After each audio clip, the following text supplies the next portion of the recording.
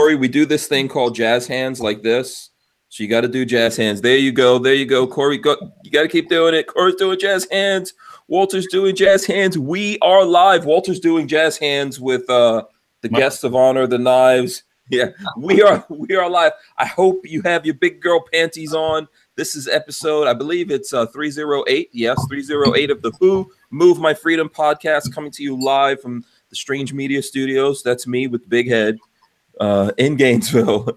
And our special guest tonight is Corey. There he goes from Microtech Knives.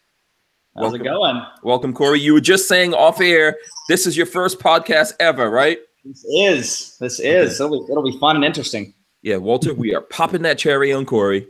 as podcasts go. He's here. He didn't have technical difficulties or anything. Yeah. Oh, yeah, Corey, it's only downhill from here. Go home. Yes. Okay. So yeah. Okay. Yeah. Let's see. So that's, we're going to have Corey from Microtech here. He's going to answer questions. We're going to talk about Microtech and all that kind of stuff. If you guys are not familiar with them, they predominantly do this kind of stuff. Boom. There you go. I jacked these knives from Babyface P. I don't want to. I don't have one of those that's officially Microtech, but I do have knockoff. Oh, we're going to talk about that. Corey, you can call the FBI right now. Okay. I'll give you. You got him on speed dial, so. Yeah, I will give you Walter's address. It'll be awesome. Send the knife Gestapo over. Yeah. Awesome for the show to get Walter arrested live on air. Make it happen. Oh, that'd be like a viral video for the ages. Yes. Walter does. Absolutely. Yeah. Maybe we can get them to rough him up a little bit. Bring that taser that was on last night. Yeah. Yeah. Walter does have official Microtech stuff, though. He does. Oh yeah. I got to get it. I've got to get one of those. That model in the actual blade. I just haven't pulled the trigger on it. I actually know a guy. So I know a guy who's. Yeah. I mean, we'll pimp the things. That's for sure. Yeah. I mean, that's why we have him on here. So we've got Corey. We'll talk about things. You guys can let us know what you want to talk about as well. Actually just hit us up in the chat and let us know the questions and things like that you guys want to ask Corey. It's what's today? Today's a Thursday. Of course, we've got more gun control stuff and all that was announced last night. I'm sure some people will want to talk about that. I guess Diane Feinstein was throwing up some more anti-gun stuff out there. Right, new bans. Did either one of you guys hear about this? Oh, yeah. I did. Yeah. A bunch of the Instagram big guys I follow on there, and they started posting a lot about it with the new assault weapons ban.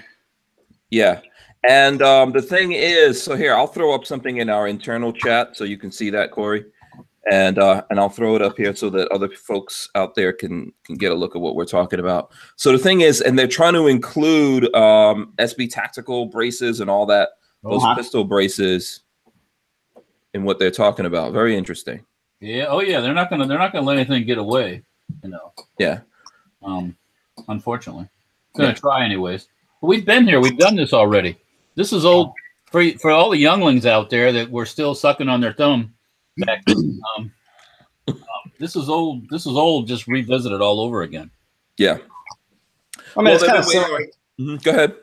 I was going to say it's kind of similar to some of the new stuff they're proposing, or it's actually going to pass in California, where you're going to have it's going to require permits and and background checks for ammo purchases, and you can only purchase so much, and so it's all these little little things that they pick and choose to try and get it a little bit at a time. Yeah. So before we get into Microtech, Corey, let's where are you guys on the Second Amendment? For it or against it? We are very much for the Second Amendment. Amen. Okay, good. Well, the same people that want to take your guns want to take your knives also. That's true. That whole I forget the organization used to be the real big anti-gun one. When you looked at their agenda, it went all the way down to little dinky pocket knives. Yeah. So because technically this is very in the world of scariness, this is like the scariest thing ever. Yeah. Oh yeah, there's definitely some states where some of the knives we make are not allowed. So absolutely, and that should not be. That should not be. Yeah. when you start doing that, all of a sudden it just became this like atomic knife. Yeah. I don't know what it is. You know, it's so big bad scary knife. yeah. With with attachments. You saw that whole meme, right, Corey? Oh yes, yes. With the chainsaw, I need one of those. Yeah, chainsaw. You guys should have done one. You know, Microtech or something. You know, we don't make them super often, but we actually have some like really large version, you know, some macro versions of some of the knives we make. Oh, really? You know, honestly, I'll just take one of those and just duct tape it around an AR barrel. Call it a day. Yeah. Nice big bayonet. I was gonna say you should make it out the front bayonet. Out the front bayonet. Call it the Hank. I'll pass the message along. Yes. We'll call it Hankinator. Yeah, there you go. See, Walter, you can learn from Corey. You can learn from Corey, Walter. He'll figure it out pretty soon. Don't listen to what he says. So Walter manufacture. Walter is the owner of Safety Harbor Firearms. I don't know if you've ever heard of them. I have. Oh, okay. You're welcome, Walter. Corey's heard of Safety Harbor. Yeah, well, we actually there's a little bit of history with Microtech and Safety Harbor Firearms way back when. Oh, really? First firing pins we used in our guns were made by Microtech, actually. Really? Interesting. Yeah, Tony volunteered to do it, and I think he regretted it in the end, but because there was a pain in the ass. But yeah. So who's Tony for the rest of us who don't, know people on the first name basis? Yeah. Tony Marfione? Huh? Tony Marfione, Yes. Right? So Tony Marfione, or as some people know him as Anthony, is his first name. Some people know him as Tony, but Anthony Marfione is the co-CEO or co-owner CEO of Microtech Knives. Okay, awesome. So this is probably a good place to segue into that, Corey.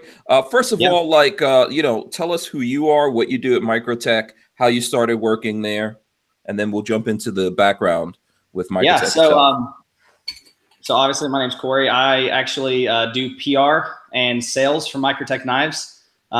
Originally started not in the gun industry or the knife community or anything like that at all. It just kind of, I just got lucky and it happened.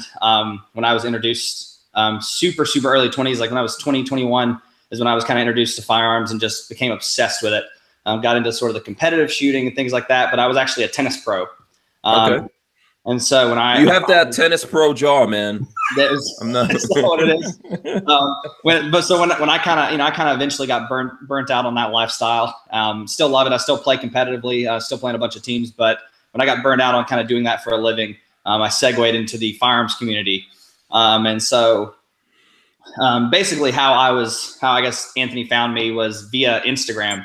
I'd started doing some shooting videos and some kind of competitive shooting videos, and I guess you could call some of them trick shots, some kind of cool stuff like that. I did a couple of cool videos with some people, I think Post Malone. I did a big one with him. Okay, yeah, we know Post Malone. Awesome. Yeah, so did a video with him that, at least for me, with my 1,000 Instagram followers, went kind of semi-viral. So then, he sort of saw a bunch of that stuff, reached out to me. Then I met him at this past year's Blade show in Atlanta. Okay. So we met in person for the first time, hit it off, and just became really good friends. And so then when I finally started, when I finally segued at my previous job, which was basically still doing PR, into, I segued out of that, and, we kind of moved into the Microtech realm and became part of the knife community. So that's kind of how I ended up here. Awesome. Post Malone. Walter, by the way, Post Malone is a rapper. Okay. Yeah. Post Malone. Yeah. He's fairly popular. Yeah. Walter Corey was around with Methuselah. That was the first rapper that Walter ever heard about way back in the day. No, Post Malone's a rapper. As a matter of fact, that's Babyface. We met Corey through Babyface, Patrick, Babyface P. Okay. Right? You guys were doing that helicopter thing together, right? Yeah, so we did a helicopter, it was like a helicopter experience with a company called Shoot and Move LLC. And so basically I was introduced to them by a company called Tier Defense, who did the advocate for Coleon Noir. They've done, they did the T11 pistol with Mr. Guns and Gear. And then from Prevectus Group, they've done a pistol with him. So, I've done a bunch of shooting stuff with them, and they kind of introduced me to Shoot and Move. I took a couple classes with them, and then went and did the helicopter experience, because, shooting guns out of helicopters just absolutely sounds amazing. So that's where him and me met. When we first got there, he pulled out a Microtech and was talking about it, and it was kind of just history from there. You know, I was like, hey, actually, I work for Microtech, and okay, and then here we are. Yeah, yeah. Babyface is good. You know, he's a good front man for the whole Hank Strange situation over here. So yeah, he was. It was funny when I met him. I was like, I don't know where, but I know you from somewhere. I was like, you look so familiar, and it was actually from, I guess, the Krebs. I think the KV13 video you guys did. Oh, okay. That was where I remember to see. You know, he showed up on camera. Oh, cool. All right. Yeah. See, he's famous. I know. Famous now. He's famous now. He wanted to send his regards. He can't be here tonight. He's the one that hooked all of this up. But I have to tell you something. Babyface P is like, you ever heard of Dungeons and Dragons? Yeah. Yeah. He's one of these Dungeons and Dragons guys now, apparently. So Thursday is his game night. Thursday game night. Yeah. So he's sitting around somewhere here in Gainesville with a cloak and other Dungeons and Dragons nerds. Got the wand out. Yeah, they're doing their thing, you know, by the power of Grayskull or whatever it is. So shout out to Babyface. He did want to be here. His knives are here, and he wanted to say what's up to you. I appreciate it. You'll have to send it right back to him. I'm sure I'll connect with him. Yeah, absolutely. And so let me see. So tell us then about Microtech. How did that get going? Where did that come from? Well, so originally Anthony Marfione, he was working for Knight's Armament, and he designed in 1993. He basically designed a prototype which would later become the UDT, and he passed it around at this very, very large, I believe it was actually called the Knife Guild in Florida, and ended up actually taking, I think, close to 10,000 orders for this prototype. Wow. So then in 1994. Microtech itself was actually founded, and that was when they started producing the UDT. That was actually the first knife, and it was a automatic folder, which I believe he actually has one. Might be handy. Who has one? Oh, Walter? Me? Yeah, Walter. Oh. Yeah, so. Okay, cool. Let's take a look at that. Okay, so. I mean, this is to me, automatic knife. This is when I see automatic knife, I think this. It's still, it's still considered a folder, but some of them, like the UDTs and our LUDTs and a couple models that I'll show here in a little bit, some of them do still basically function as autos with buttons. Yeah. Right. So I think there's a little bit of a difference. Like these ones that I've got here, these are the out the fronts, right? So yes. Yeah. So there's kind of a difference with that for all the people that like the high techery of being able to. I'm huge on them. Yeah, I like it. Right. So, so Anthony, Florida boy, that's good news. I like that. Okay. Started out here in Florida, and so he started out making these knives. A whole bunch of people. Was this like special ops guys who were ordering these knives? I think, I'm not entirely sure. I think originally it was it was just a bunch of people who really liked the design, and he started making them. Obviously, very early on in Microtech's history, we started making knives very specifically for special forces units, and it was pretty cool the way we went about it, because obviously they're doing some of the most extreme things, and so some of our knives that ended up getting used by special forces and still do today, we basically used them, and they just kind of beat the crap out of them and tested them for us, and that so we actually still have really good relationships with a lot of military units. We do stuff for them every once in a while in terms of knife models and things like that. But yeah, so I mean we've kind of hit the entire kind of spectrum of knife user. Okay, so so Walter, I know that you've been in Florida for a long time. Do you remember all of this stuff that we're talking about here with the beginning of? Okay, no. Like I said, I met Anthony at Knob Creek probably in maybe 2000, 2001. Okay. Something like that. Oh, actually, it was right when I was starting to do my, started making uppers. So it's probably more towards the end of 2002. Okay. So, yeah, we just met through someone else, and we just started talking. He goes, "Oh yeah, send it to me. I'll make stuff." Blah blah blah. And I was like, "Okay." So he made some firing pins for me, for everybody that doesn't know that. Okay, so there's some Microtech SHF 50s out there, is what Yeah, you're actually, the first probably the saying. first 50 uppers had those sparring pins made by Microtech. Yeah. Oh, really? Okay, yeah. We got it. So are those like serial number I 01 up to Yeah, I 050? want one. I don't even think I have one of those anymore. Actually, Oh, okay. there was nothing wrong with the firing pins themselves. The way they were made, it was just the design was not probably spot on. So I've changed it a lot since then. Oh, okay. Yeah, Early days. Anthony had nothing to do with the design. That's the monkey here. So yeah. Yeah. Oh, okay. Cool. So that's cool. So I'm guessing that Microtech started what, 90s to that early zeros when. Technically, Microtech started. It was founded in 1994. Okay. And then by 1995, so that when 1994 was when we introduced the UDT.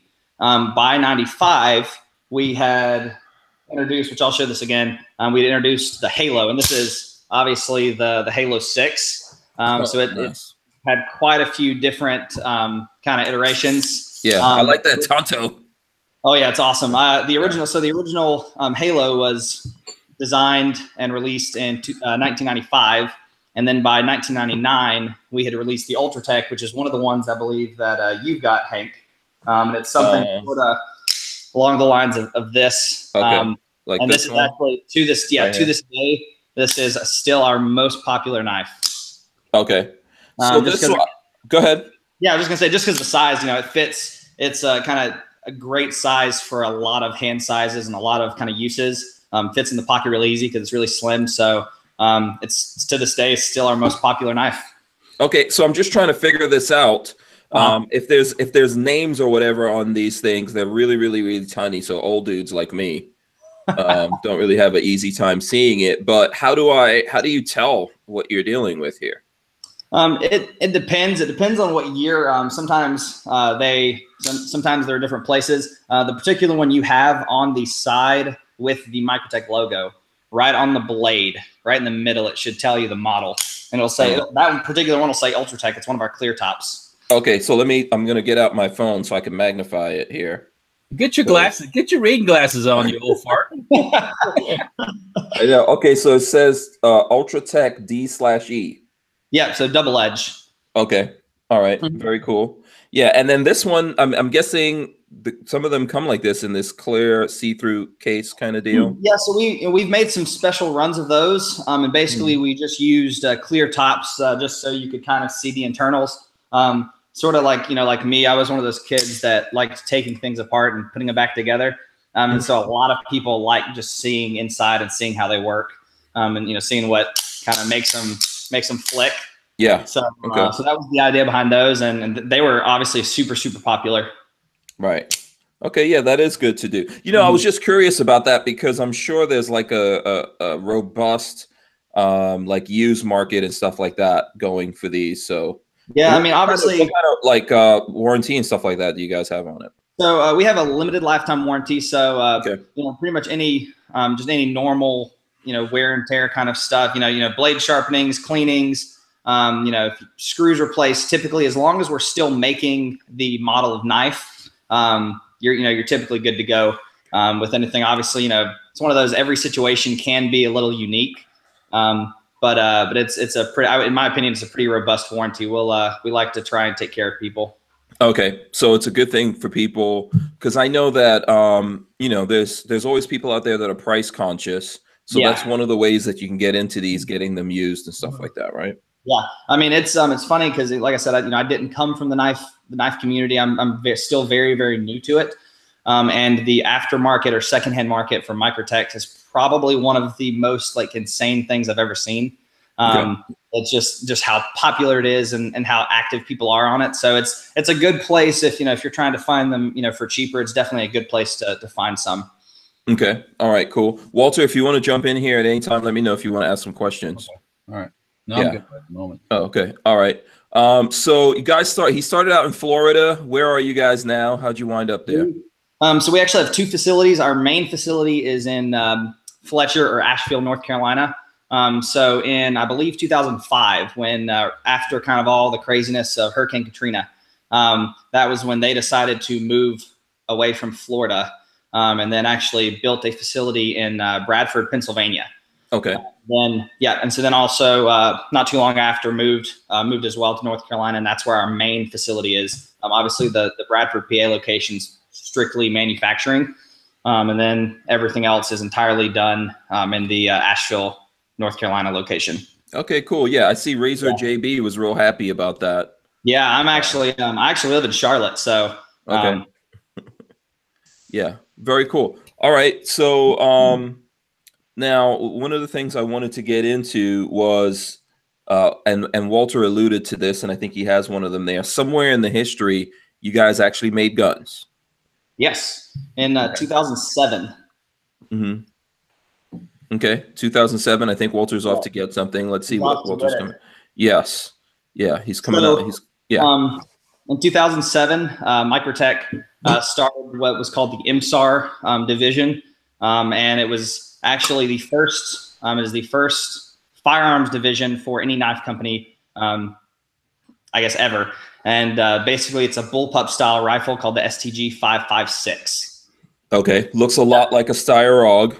Yeah, there's some, it's definitely some, only so much I guess you can do with a bullpup, but these are actually pretty rare now. They're pretty cool. I saw one.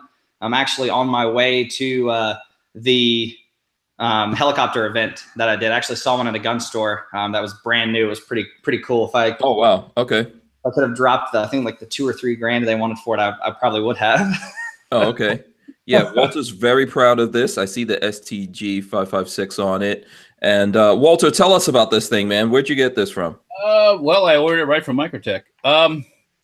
Let's see. Back when this was available to order, there were none of the if it looks like a Steyr, because it's kind of patterned off that, but there were no Austrian Steyrs available. It was back before they were selling them again here.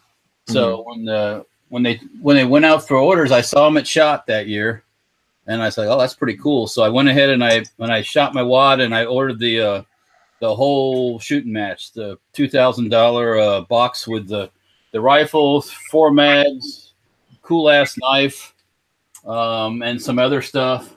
There's a knife. Is that the knife you were showing us? No. Well, okay. Do we get to see the knife, Walter? Hang on a second. Yeah. Whip it out. So I don't say these words to you often. So go ahead. In the large Pelican type case, aside from the rifle and the 4 mags, there's this big, burly, thick, full tag. Yeah. Oh, okay. Big stick and a knife with this really cool sheath. This is actually the Kuri. Is that how you say that? Kuri here. The Kuri. Is that how you say it? Okay. Yeah. Hold it up a little bit. There you go. Let me get the logo side going over here. Boom. Okay. MSR. Yeah. So if people are collecting these, that's the most desirable, like the box, the case it came in, gun, and the knife. I would think so, because it's complete. I would imagine the entire package is probably, especially if you're a collector, I would imagine the entire package is optimal. Okay. Okay. I went ahead being a lefty and bought the left hand bolt and stuff also, because that's the way it is. Actually, right now it's set up though for right-handed folks, so I don't know what the heck's going on with that. But and it comes with an optic built in. Yes. Okay. There you go. The one power built-in optic, I think it is. Okay. Yeah. And we did have I have seen obviously the ones that have rails that had other optics on them, ACOGs, just other types of red dots as well. Right. Yeah, I opted to try to keep it this well. I just like the style. It works really well. It's a really easy to use optic. I mean, it works and it works well. So okay. That way, yeah. So. And what's up with the magazines? Does it use specific proprietary magazines, or how does that work? I believe this guy has a proprietary mag. Yeah, so we had a bunch of smoked MSAR STG 556 mags that were proprietary from us for these. Yeah. So like I said, that set that I bought has I believe a 10, 20, 30, and then the 40. Yeah. Mag. So yeah. Yeah. How many of these rifles did you guys make, Corey? Do you know? I don't know. If I had to guess, I'd probably say in the thousands. I don't know if we crossed 10,000. But definitely it was not a huge number. So they're definitely, I mean, they are not a whole lot. You know, when you see them, I mean, I was surprised when I saw one. So they're not very readily, you know, available. It's pretty rare to see them pop up anymore. Yeah. Did you when you saw that one? Did it have the case? Did it have the knife? I believe it did. It was sitting. It had a bunch of stuff with it, but it was sitting on a wall technically by itself when I saw it. But it was perfect. It was brand new. Yeah, I would like to use this knife, but if I use it, then it won't be all pretty again, you know. So, so it's basically a safe queen. Well, I mean, the knife is the gun's been shot. I mean, I don't have any problem shooting the gun. Oh yeah, they shoot well. Yeah, this is number 375 actually. So, yeah. Walter's pretty proud of this, so you know. I can see that. Yeah. I mean, if you ever need somebody to take it and just test it for you, make sure it runs the way it's supposed to. You just let me know. Well, here's the thing, Corey. You should come to Florida and do something with us. Bring out some knives. 100%. I'd love to. Yeah. You know, I know that you're a shooter. I'm not sure if you've done a lot of shooting with like full auto stuff and all that, but you know, we can arrange some things. I mean, has anybody ever shot enough full auto? Even if I have, like, I don't think you ever can shoot enough full auto. Yeah. Yeah. Full auto never relief. Yeah. Yeah, absolutely. Never enough. So we can arrange that. We can come out. We can do something about it. Talk a little history. Oh yeah, let's do it on it. So, okay, what is that you're showing us now, Walter? I stuck the knife in the sheath. Okay, very cool. It's cool. I mean, it's a nice setup for sure. Yeah. Yeah, I mean, it's you know, it's sort of like you were talking about. You know, we made some of those small parts. At least from what I see and from what I can sort of tell from the history, the company has advanced exponentially. The machinery, kind of the possibilities of things that we can create is pretty much endless now. So it's kind of cool to see, you know, not coming from, you know, that kind of background, you know, not making a lot of things with my hands. We can pretty much, if we can imagine it, we can make it. So that's fun to see. It's fun to see actually see all the processes that go into everything that you wouldn't normally see kind of from the outside. Mm-hmm. Do you know why they got into making this? I actually don't know. I mean, obviously I know, you know, Anthony has been he's a huge Second Amendment supporter. I mean, obviously Microtech as a whole, does, you know, in a lot of facets. And if I had to guess, I'd say it was just for the passion of, you know, seeing a design and you know, trying to make it better. Yeah. And I'm sure like Walter was saying that you couldn't really get, you know, there were certain guns you just couldn't get during that time, and maybe guys wanted them to be available. So that's pretty cool. And then obviously they got out of it. Do you know the reasons why they got out of it, or? They decided, they really honestly decided to go back to their roots, and really we just decided to focus on the knives again. Obviously MSAR is still active at Microtech. We have pending, but we have suppressors, which I think a good portion of people who follow us on Instagram have seen some of. So we've got some suppressors going through destructive testing right now that are just absolutely fantastic. I've shot a bunch of suppressors, and at least of all the ones that I've shot, it is the quietest 9mm suppressor that I've shot. Okay. So we can look forward to some MSAR suppressors. Yeah, we can look soon. I don't know exact ETAs on that, but they've been going through the ringer for some destructive testing. Well, if you need some innocent victims to test them, I mean, let you know. Yeah, we can do that. Yeah. We do a lot of testing. You know, I hope they're doing something 5.56, because you know the ultimate accoutrement for that bullpup that Walter has over there is, of course, a suppressor now. Have one. I hope so. So I know if we do decide to make a 5.56, I'll know which one I'm getting. Yeah. You know, you got to get the 5.56 suppressor for that, Walter. Oh no, I'm in the market for some more suppressors. So. Okay, so you guys decided to stick to the knives. So what are you guys doing with the knives nowadays? So we, you know, obviously we phase models in and out. And but obviously, right now we've got a pretty robust kind of selection. We've brought a lot of things back. A couple of months ago, we announced we were bringing back colors, which we hadn't done for a while, which kind of people went crazy about, on social media and stuff with us. So a lot of our knives, kind of come in all sorts of different colors. Got oranges and reds and, blues. Yeah, I like the blue. That's a nice blue that you guys do. And then obviously, like, this is actually an LUDT, so it's a large UDT. It's in a pretty sick red. And so this one is automatic. Ah. Yeah, so we brought the colors back. Obviously, we've created new models. We have some of my personal favorite knife, the Combat Troodon. It's quite a bit bigger. So the ones that you have, Hank, like this red Ultratech, you can sort of see there's a pretty good size difference in those. Get my fingers out of the way, and this is my jam. John Wick got me hooked on this one. Oh, okay. Was that in the movie? It was. So we actually have been in all the John Wick movies. So in the first one, he used Ultratech. In the second movie, he actually used a Combat Troodon.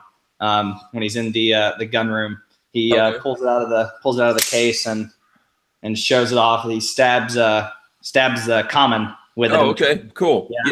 Yeah. That's good.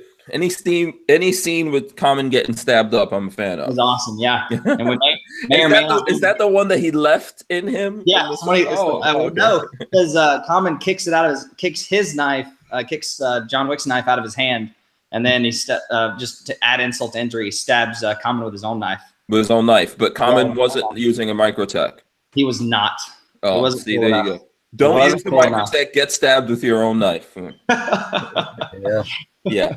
So, I think we can. I think we're good with like the background and stuff like that. Walter, if you have anything, I'm gonna try to keep an eye here on the chat and get some people's questions and stuff like that. David Cardinal said, "Is Microtech working on a production level, affordable answer to the deadlock?" I know one of the comments I see people saying here, of course, is Microtech is kind of a higher up on the scale. Yeah, I guess. Yeah. So. We're always working on new designs and things like that. I don't know specifically. I'm not entirely sure what the deadlock runs for, but we're obviously always kind of trying to improve processes and make things as good as we can. I will say one of the kind of many comments I guess we get from people who kind of put a Microtech in their hand the first time is actually like you feel the quality. And obviously I know I work for Microtech, but I can say that from having not been a knife guy, and Microtech was the first thing I was introduced to. And I, was kind of hooked from the get-go just because of how insanely high quality they were. But we should have, we've got some cool new stuff coming in 2019. I mean, let's if you don't mind, let's have the price conversation a little bit. We have this here all the time. It's not just with Microtech, with lots of people that come on.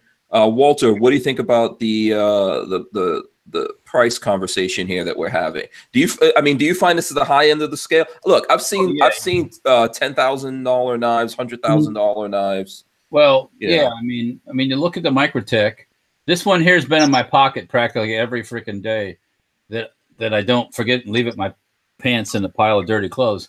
But and aside from being full of lint, which I need to blow out with some air. The thing works, and it doesn't, it's not falling apart. The screws aren't screwing out. If you look at it, the way they're made, all the screws are specially made for the Microtech. So that takes a lot. I look at that and I go, damn. Yeah, I can see you're giving it your machining eye. Yeah. So, and just the way, I mean, you look at this, you see that I give it no special treatment, and it's held up to the task. Right. I mean, have you ever sent it in for servicing? Sorry, Corey. I noticed that there's one when I look at the screws for here. There's one that doesn't match the other, so I don't know if it went in at one point. I can't remember. I'm so old. But it probably could have it stand for a good sharpening. But aside from that, I mean, it works. So some people don't carry their Microtechs every day. They put them in a place and they baby them, yeah. Which you should never do. If you're gonna buy something good, and obviously it's gonna cost a little bit more, why are you gonna leave it locked up somewhere? Wait, I know. Maybe you don't want to lose it. Well, speaking, I lost my first one. Yeah, that's like a nightmare. And when I lost my first one, it felt like I lost a friend. I was just like, it would ruin my week if I lost one of mine. I was just like, oh, I can't freaking believe this.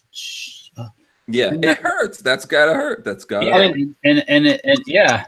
And then when I went lost a couple times, one time I went in the wash, it was in the dryer going bang, ba bang, ba bang, ba bang, ba bang, ba bang. Now a lot of people would start crying about that, but hey, I've done that with bullets. Yeah, it's called the tumble test. I've seen under our warranty kind of program and repair program. I've seen knives come in for the first time in almost 2 decades. So that's kind of it's one of those things. It depends on what you're going to use it for, but a knife that lasts me 20 years, I'm happy to pay a couple $100s for. Yeah. Yeah, it's hard to describe. There's so many choices out there now with knives. But if you want something that, what would I say here? You're going to get something that's, you carry a Microtech. Oh, you carry a Microtech. You must have money or something. It's like, okay, well, you can buy a cheapo knockoff one and the screws will fall out. I've had that happen. And, and eventually it stops working. And by the time you get done, you're going to buy just as many if you get one good knife. So you're going to spend just as much. So. Right. Yeah. And I think you were saying before we got on air that Peggy also carries one. Yeah. Well, yeah, she has the micro UMS. The Microtech. Yeah. This one here, this one doesn't get the use like mine does. I mean, this one's open in boxes at work and doing stuff like that. Even some things I shouldn't be doing with it. But I don't use it as a pry bar. That's one thing I don't do. Yeah, she has one. She bought. This is also a 2005 model, and it's in much better shape. But still, buying a decent knife's like buying a nice gun, because if you need to get rid of it, you can always get your money back out of it. Mm-hmm. Oh yeah, that's something that I've noticed if you buy them, sometimes depending on the model what you buy, you might do better. You might do better than sometimes they're by the time you sell them, they're worth more. Sometimes they can stay pretty close if they're in really good shape. So it's a strong secondhand buyer market. I mean, I'm sure I could sell this ratty old thing to somebody without any problem at all. That somebody'd pick it up from me, and probably not much less than what I paid for it when I got this thing. So yeah. Simpson Road Larry says, "Buy once, cry once." So there you go. I don't know if these are in the upper echelons of like knives. If you obviously, Corey, you go to knife shows. I mean, I'd say they're up there in terms of like production knives. They're definitely I've definitely seen cheaper knives, but again, that's sort of like it's the same with some of my guns. I like to make sure that I buy quality, and it doesn't mean that there's only one brand that does that. But I always like to make sure that I stick with things that have kind of proven themselves to be usable and take some hard use. Right. Yeah. I mean, and once again, there's lots of choices you can make. Some of the stuff, even some of the other the ones that lots of people like to buy. I've seen some people mention this stuff. They're not all made here anymore. So a lot of them are made in other countries. So or the parts are made in other countries, and they kind of meld them all together. But, yeah. Yeah. The Microtechs are all made here, correct? They are. Okay. 100% of the parts, everything. So some of the steel that we have used, like M390, which is a really high-end steel, it's actually made by a company called Bowler, which is it's out of Germany. Everything else, components, pretty much everything we make actually in-house, all in the USA. We're actually also transitioning, which kind of goes into the forums a little bit, but we're transitioning to some steels. A couple other steels that are equivalent to like M390 and LMAX, which we use and have used in the past, that are American made. So we've transitioned pretty much to entirely American made knives. So that's obviously really cool. Yeah. I was thinking more of the actual manufacturing process. I mean, that's 100% done here. Yeah. Harry's Holsters, our friend Harry's Holster, one of the sponsors. of the Hank Strange situation. Harry says, "Made in North Carolina, right?" Do you know Harry's holsters?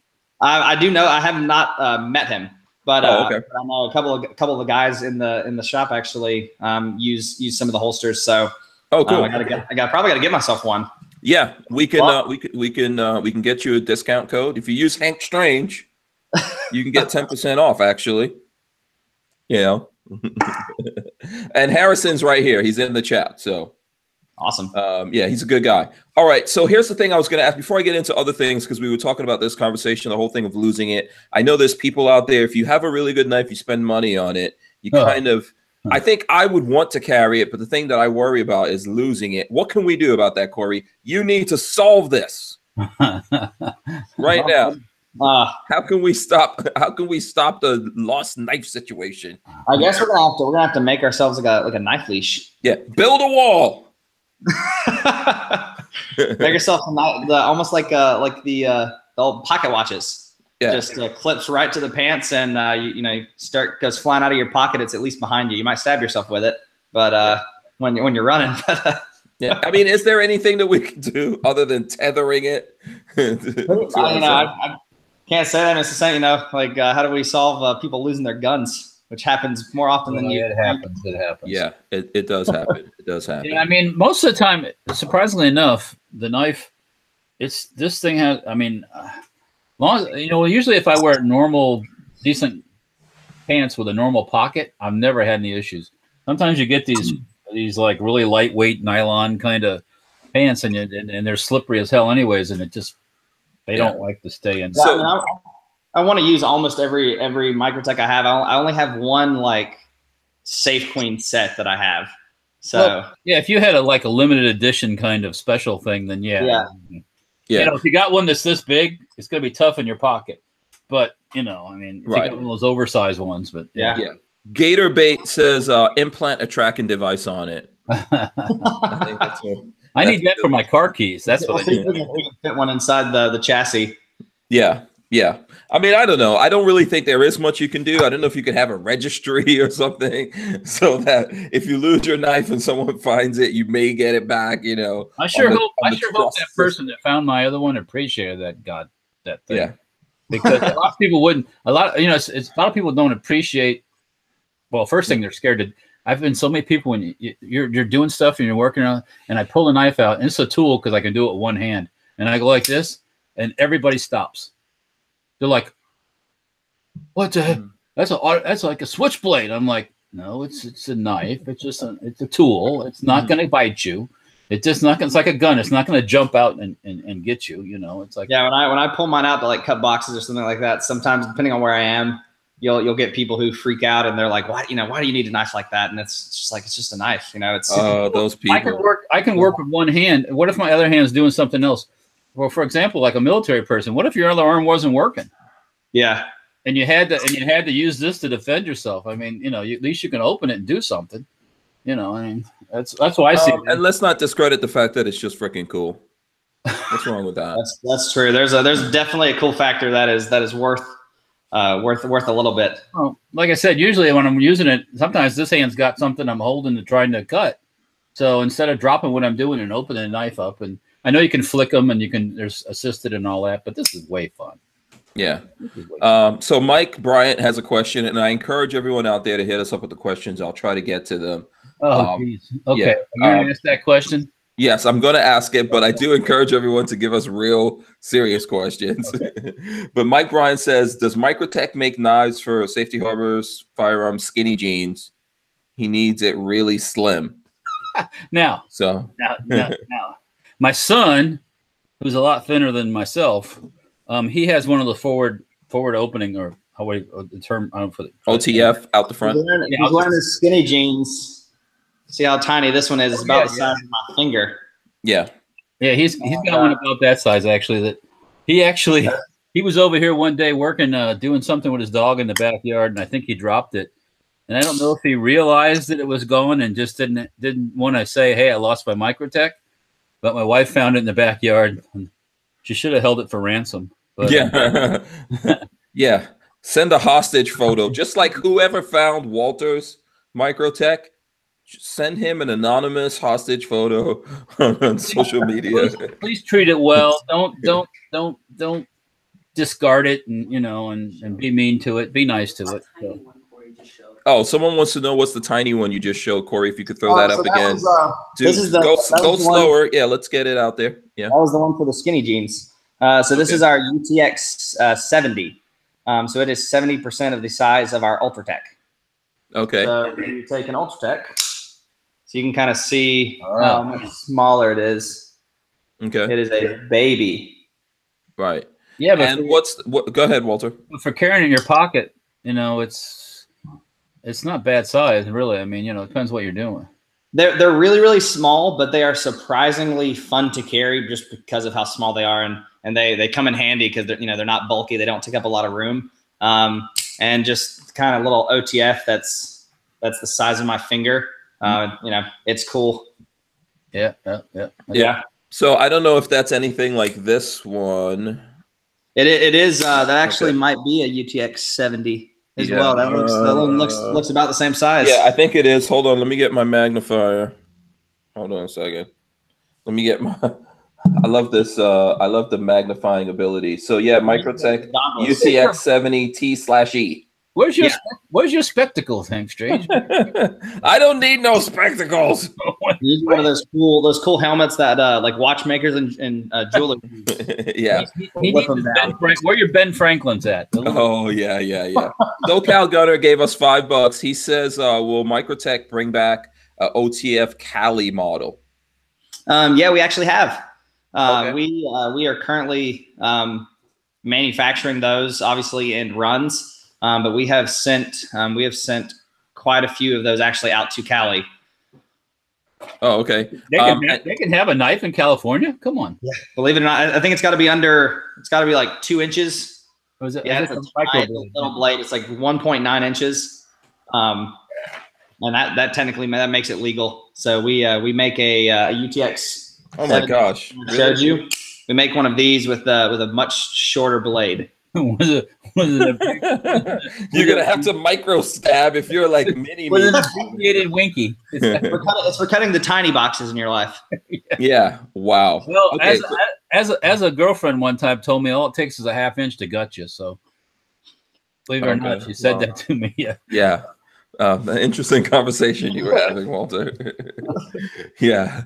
Let's see. So Lewis 1911 wants to know where we can purchase them. Where can people buy these things? And do you guys have any kind of, while we're on that subject, do you have any kind of discount codes? Is there like military, law enforcement, or any kind of things you have? Yeah, so we actually have a military and law enforcement program. So we make, let me grab the right ones. So we actually make military, law enforcement, and first responder specific knives that only they can actually purchase. So this is our RSK. It has got a red front with a black rear scale, and they all have Tonto blades. Mm-hmm. And so you can get, this is the LEO version, so it's blue, and it actually says LEO on it. Let's see if I can get close enough to. Oh yeah, I see it. See it. So again, and you can get them with your option of half serrations or non. And then this is actually our military UMS knife.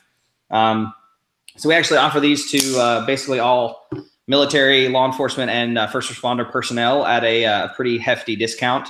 So obviously, if anybody listening falls under that category, you guys can actually do one of two things. You can go to our website under our military form and fill out an application and upload credentials, and me or Jason McCoy will get you taken care of. Or you can email us at ccampbell@microtechknives.com, and we'll get you sorted. Okay, very cool. And a longtime listener, Hank S. I don't know who that is. Wants to know this. No, that's me. That's me. Okay. Can we get, maybe we can arrange some kind of discount code. I don't know, Corey. Yeah, well, we'll have to. For the other folks out there. I have to ask the powers that be. Yeah, no pressure. No pressure. All right. So now I just went to the website. Fixed knives. Yes. Fixed blades. That big mofo in that thing back there. I like those big, like survival type, thick, full tang knives. What do you guys got going on in that realm? So we have made we've kind of discontinued a lot of our fixed blades. We still have some. One of our most recent was the SOCOM Alpha, which was a pretty awesome kind of big fixed blade.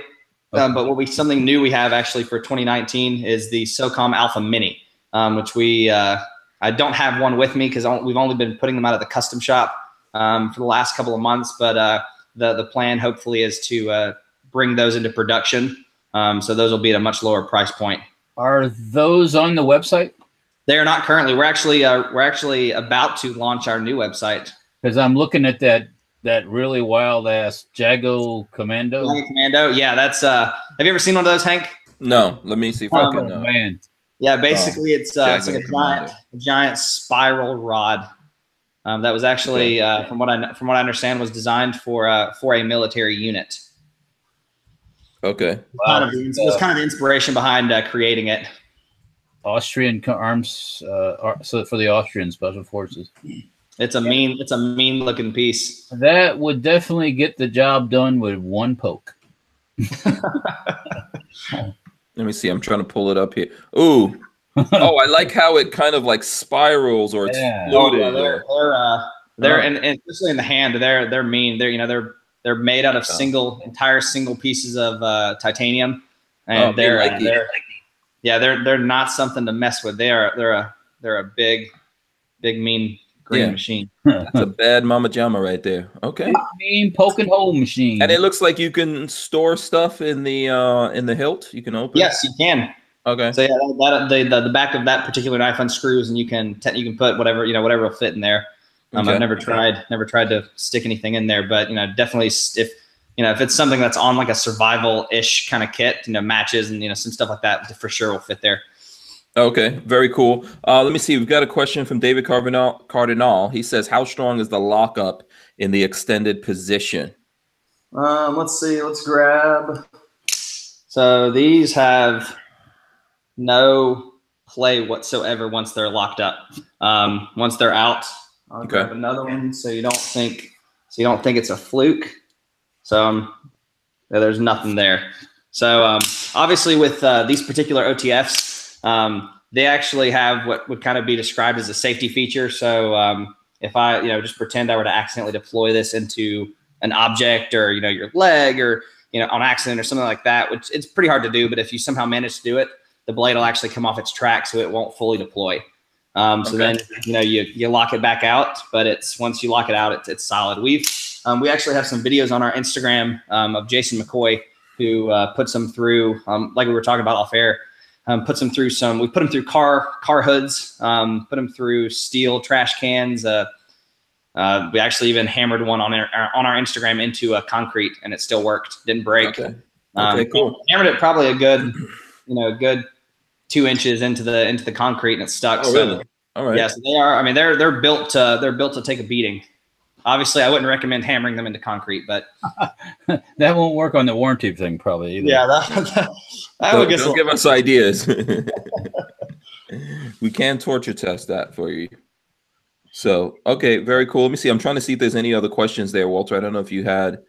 I was, like I said, I was on the website and I saw the fixed blade part. Yeah. So why did you guys go away? Why are you guys going away from fixed blades? I wouldn't say necessarily that we're going away from fixed blades. Obviously, we've got some models coming out this year, like the SOCOM Alpha Mini. I just think that for sure with a lot of our OTFs, that's really kind of what sets us apart. That's what's most popular. And so at least for the last little bit, we have been spending just a lot of time really focusing on those particular models. We obviously do a thing. We definitely will. Sometimes bring models back and put them back into circulation. So nothing ever technically, is dead. There's always the, hope. Oh, okay. And I think along those lines, Harry's Holsters wants to know, when are the beard combs coming back? You guys have beard combs? Right. Yeah, we do. We actually, that's sort of I guess a collaboration with Jason McCoy. He's got this beautiful, beautiful beard that I'm trying to catch up to, but yeah, you do. Can't tell. It doesn't really do a whole lot. Yeah. And so basically it's the size. It's the size of a UTX 85. like this one, Mm-hmm. but it has a metal actual beard comb. Comes with beard oil. It's a pretty neat That's cool. little comb. So Yeah. we actually have been making more of those. More of those just came through through QC, I believe the other day. So those are going out to dealers. Cool. Right. And what's the price on those? What's the on the beard combs? I think they're coming in at around they're about $325 if I'm not mistaken. Okay. Yeah, but I mean, the same thing. They're super solid. I don't know who hard uses a comb, but I can promise you that's the hardest. That's the most. That's the hardest. Yeah. Can you imagine some guy going, "I will comb you to death. Don't make me comb you to death, dude." That's a slow death from what I hear. Slow kind of death. Yeah, Walter, did you have a question or something? About combs? Yeah. No, actually. But yeah. Yeah. Okay, so let's see. Put a blade on the back side of the comb, so you can do a little comb and then wow. Yeah. Yeah. Okay. You might want to be careful when you're combing. Yeah, I know. Okay. Your downstroke or something. Yeah. Just a big slice of meat comes off your head. Careful what you're combing. Careful what you're combing. Yeah. Yeah. Go ahead. No, I'm good. I'm looking at the website right now, just perusing that real quick. Okay. So let's see. We got another question here. Who comes up with the comb designs after so many years in business?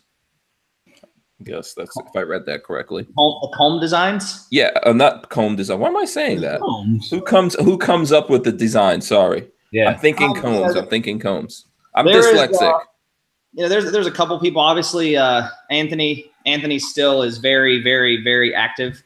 He does a lot of the designing. I know with one of his sons, Sean Marfion, who works at Microtech, he's designed a couple of knives. So our Warhound folder, which currently still comes out of our custom shop, as well as just some of our Wharncliffe blade designs, which are basically, as a not knife guy, the way I would describe it is this blade just turned around, kind of reversed. Oh, I like the finish on. What is that? That's actually a DLC. Oh, okay. Yeah, and then this is actually a carbon fiber. Oh, nice chassis with blue titanium hardware. So this one is actually one of my personal ones that I carry and beat the crap out of. And the DLC is actually awesome. It takes a lot to show wear on that. I've done some pretty crazy cutting with it. That does not, it still looks brand new. So, which again goes back to the guys who want to carry their nice knives. That DLC is a good way to go. Okay, very cool. Let me get this one question in. Master Sergeant Poppy USAF says, "Does the military thing include retirees?" Yeah, if you want to shoot me an email, I can definitely make that happen. Yeah. So you want to give us that email again? Yeah. So it is C Campbell, and Campbell I didn't even tell you at first because like the soup. So CAMPBELL @microtechknives.com. Okay. And David Cardinal wants to know if you offer sharpening on the Jacko Commando. From what I understand, not typically, only because it was not designed as a cutting knife. It was designed strictly as a stabbing kind of tool. So even though the edges are, I'd consider them sharp, they're not like razor sharp. So typically I've not seen any of those personally that have ever been sharpened. Okay. All right. There you go. So let's see here. Okay. I don't know if there's any other questions that we can get into here. What knives do you have to show us? I'm guessing you have some new things that are coming out. I do. I've got a bunch of our new stuff that's like just released this week, this week and last week. So these are some of our folders. This is our SOCOM Elite. We've got a couple different colors in these. So the tan and the OD green that we have, they both just came out the last couple weeks. And we make these in both a manual as well as this automatic right here. So it's got the little button. And so these are kind of the staple, in my opinion, the staple for our folding knives. They're I've got a couple, and they're sort of the knife that I would want to have if I, don't want anything to go wrong and I want to hard use it. Same thing, black. These right here. Got the awesome little satin. I don't know if you pick it up, but the satin finish on that's gorgeous. And the actions on these they're so smooth. Yeah. So that's awesome. Then, like I said, so something that we have been producing is also the Cypher. So you might, not going to drop any names, but you might be seeing a Cypher-esque knife in upcoming movies. Okay. Okay. But it's got some John Wick 3. Yeah. Got some kind of. I said that. No. Yeah. Yeah. Okay. Hank said that. So I like that all around serrated. It's like a chainsaw. Oh yeah, these are. I'll be honest. When I first started, I'm a huge fan of just the smooth, kind of standard blades without any serrations. And a lot of the guys made fun of me because they all have serrations, and I've kind of grown to like them because of just how absolutely insanely sharp they are. They make short work out of basically everything, including your fingers. Yes. Yeah. I mean, I daily probably put Band-Aids on because I'm playing knives for a living now, and sometimes I get a little crazy. But obviously, I saw Lola on. I think it was on her Instagram. She posted the new zombie tech, and I actually was able to get one of these. So these actually were one of the first kind of themed knives that we made, and they were just absolute stellar kind of sellers. So we have I like that zombie green. Yeah, someone actually Brian Wyatt was just asking anything in zombie green. I like how that's got the blood splatter on it. Yeah, it's actually it's awesome. It's a cool. This is definitely your October carry for Halloween. Yeah, and then it has a nice little blood vein in it, or whatever you call that. Blood groove, a fuller. I've kind of heard a couple of things, but so this is obviously new. These just came out. Kind of through the facility, today and yesterday. So these are hitting dealers obviously very, very, very soon. Yeah, I call dibs. Yeah. That's the one you want, right? If you're gonna get one. Then this is actually, that way I know, like zombie green. So obviously, I showed you the combat Troodon. We actually make just a standard Troodon, which is in that really nice blue, which is sort of like a mini version of that. And these are also kind of one of my favorites. It's smaller, fits in the pocket really well, and I like the design of this a lot. It's definitely probably one of my favorite knives we make. Okay, very cool. Yeah. I mean, I think I don't know where you're at with this, Walter. I kind of I've always liked serrations, right? But my friends that are knife friends, they always tell me, no serrations. You can't sharpen that yourself. I like to have blade on one side, serrations on the back. Okay. I mean, go ahead. Yeah, Walter. Yeah, why is that, Walter? Well, I mean, because sometimes, I don't know. I mean, it's hard. The serrations, like I said, really, really sharp. If they're sharp, they do business really quick. Sometimes, like you said, you accidentally. But and to get cut your paws with serrations is a nasty cut too. It's not all cuts are nasty, but serration cuts are really they seem to be a lot more aggressive in their nature. So, but I guess there's sometimes I guess you can use the serrated edge, and then sometimes you need a flat edge. Yeah. Michael Willis says serrations are the way to go. There you go. Yeah. What's up, Willis?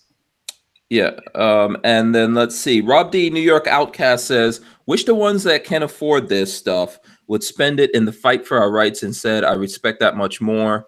Okay. I understand where you're coming from there. I think that I don't fully see the correlation there with that. I think people should support the Second Amendment, get out there and fight for the Second Amendment. At the same time, human beings have to do something. You have to do something, have things or whatever. Everybody has their let's see, what do we want to say? Some people like to have the newest cell phone. Some people got to have the shiny wheels on their car. Yeah. People have to have their vices, but I think also I'm not against spending like good money on tools if it's worth it. I think that's what we need to realize. I think people look at that the same way they do with guns and lots of other things. And then let's be honest, like that knife that you carry, like an EDC, if we were talking about EDC, you know, you carry your gun, you carry your light, you know, you should always have a knife on you. Oh, you know, you're gonna just so everybody knows, I found my Olight. Oh, congratulations to you, Walter.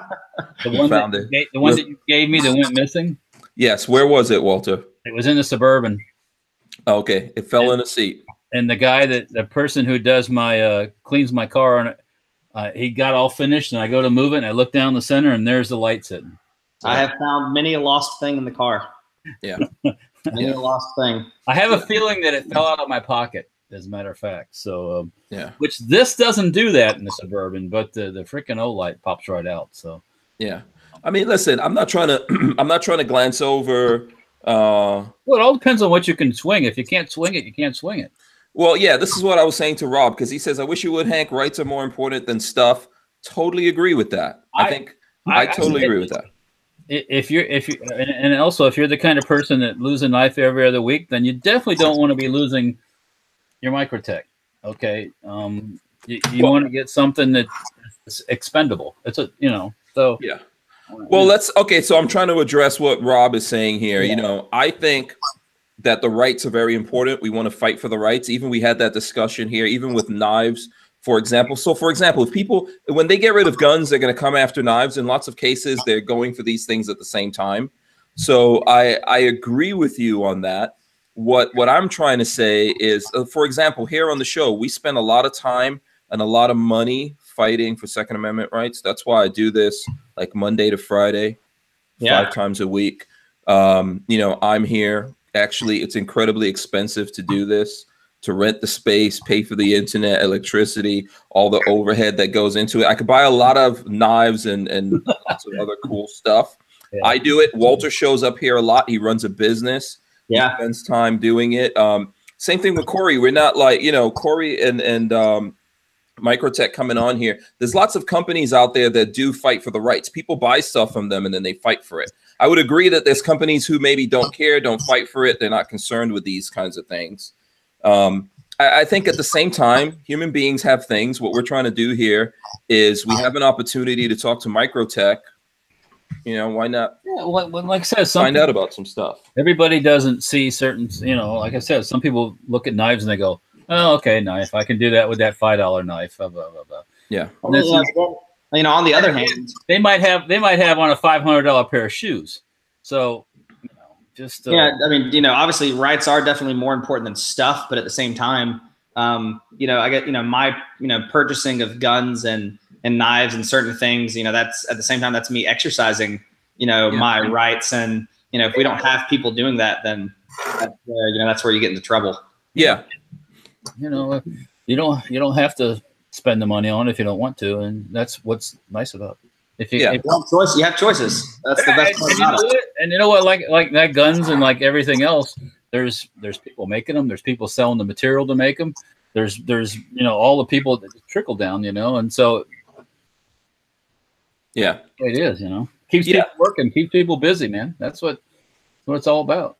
Yeah, absolutely. And I think you know, listen, first of all, I think there's something to be said for we get a little preachy or whatever, you know, but what we're trying to do here is showcase people. We have an opportunity to showcase something. And so that's what we're up to here. I understand, you know, there may be, I don't know, whatever grumblings about it out there. I think we spend a lot of time doing that. I think there are companies that do it. There's companies that don't do it. So, but, you know, we're living in a capitalist society. You know, we need money to fight for these things, you know, so, and there has to be this exchange. People have to buy these things. We have to put it out there. People have to realize, oh, wait, this thing is cool. How come I can't have it where I live? Oh, you can't have it because of this.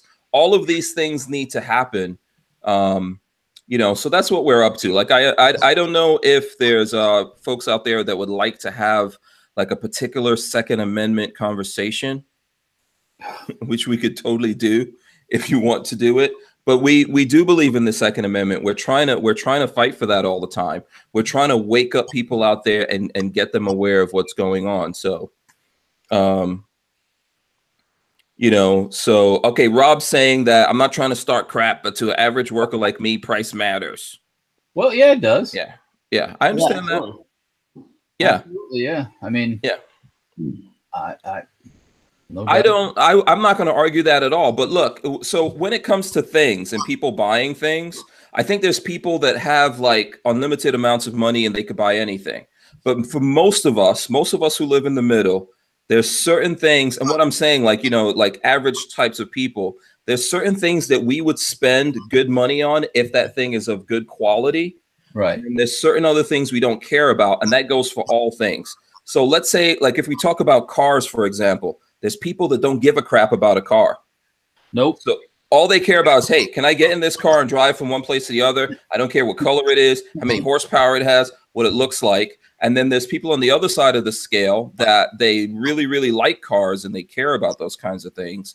And then they would spend their money on that, but not other things necessarily. So, you know, I think that's the